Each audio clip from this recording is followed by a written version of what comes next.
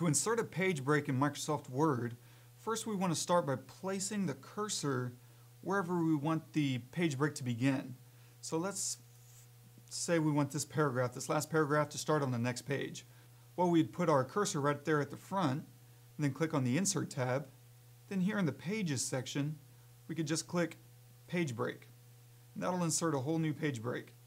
Now, what we also want to do is look at the formatting. Let's click on the Home tab, and in the Paragraph section, we'll click on this backwards P, and that'll show and reveal all the formatting happening. So we can see there's a paragraph here. If we scroll up, we'll see where we inserted the page break here. So if we wanted to undo that, well, we could just put our cursor right there and delete it. And we'll delete that one too. Great.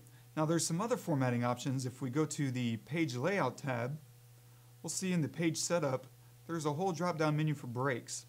We could insert a page break or even just a section break that'll allow the formatting to only happen in this section. So if I wanted to change the margins,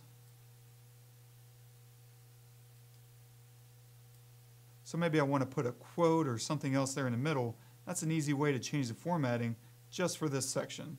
So there's a couple options there when formatting your Word document.